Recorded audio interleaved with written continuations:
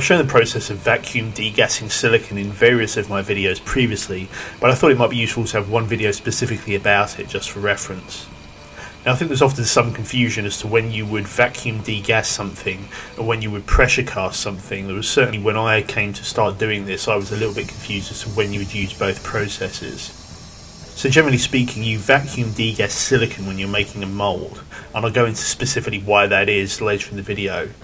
Pressure casting is used when you are actually making a cast from a mould though, and the idea is that you put the mould and the casting material within it under pressure.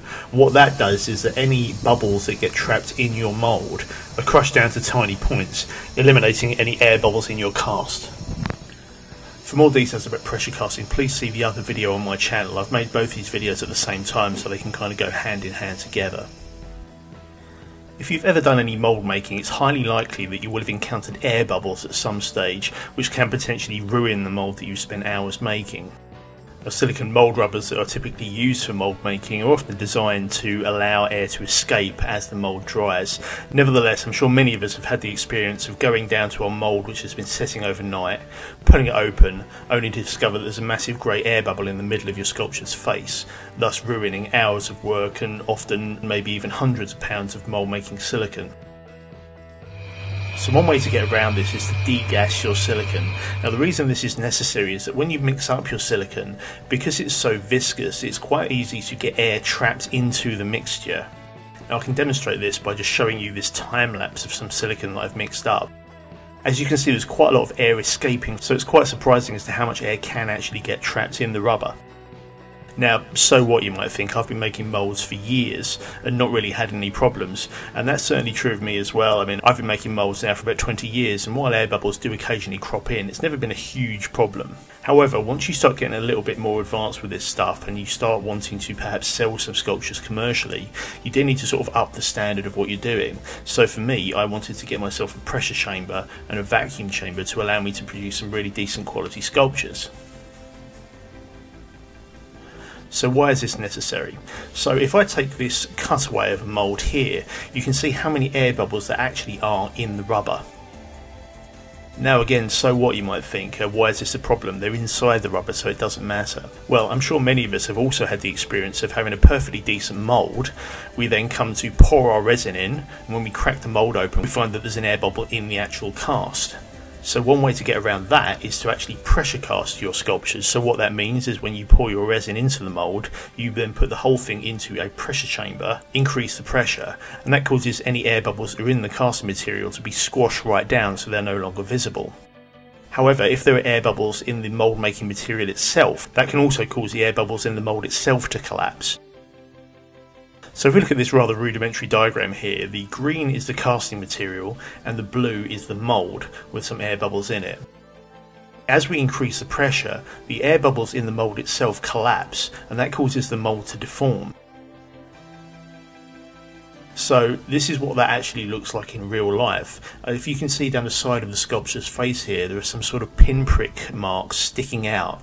What's happened here is that I've pressure cast a sculpture where the mould rubber wasn't degassed prior to making the mould, and what's happened is as the pressure's increased, the bubbles in the mould making material have collapsed, and that's led to all of these spiky protrusions on the side of the face. So there are a few reasons you might want to vacuum degas your silicon. The first is to stop air bubbles collapsing during pressure casting. It can also be useful for stopping air bubbles getting trapped on the surface of the sculpture when you're making the mould. It's also useful if you're doing things like making puppets from stuff like dragon skin silicon, for example, where you want a bit of translucency. You don't want air bubbles under the surface of your sculpture, so it's just good for making sure that you don't get air bubbles where you don't want them. So here's my vacuum pump and chamber. So what I'm doing here is putting a pot of mixed silicon into the chamber, and I'm turning the extractor on.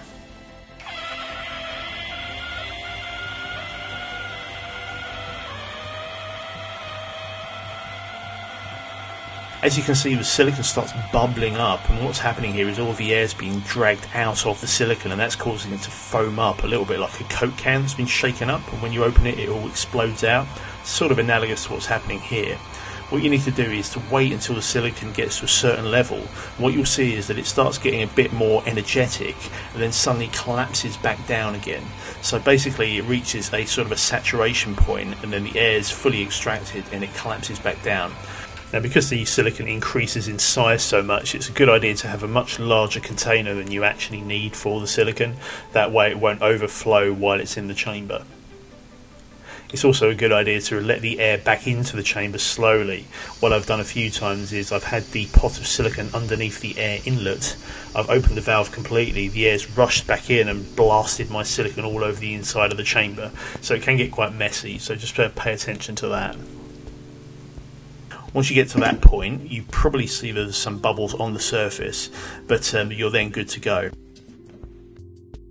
So if the mould is actually small enough, what I have a tendency to do is pour the degassed silicon over my subject, but then put the mould back in the vacuum chamber and suck the air out again. What that's going to do is going to pull out any air that might have got trapped on the surface of the piece as I pour the mould rubber in.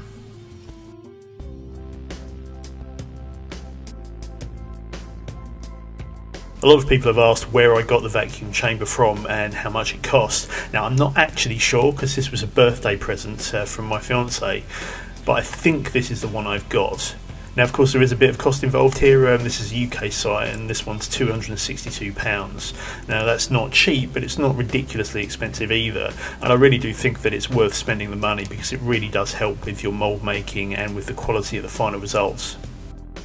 So that's it from me. I hope this has been useful if you are looking to venture into the world of vacuum degassing and pressure casting and all that sort of stuff. But for the time being, thanks very much for watching, and I'll see you next time.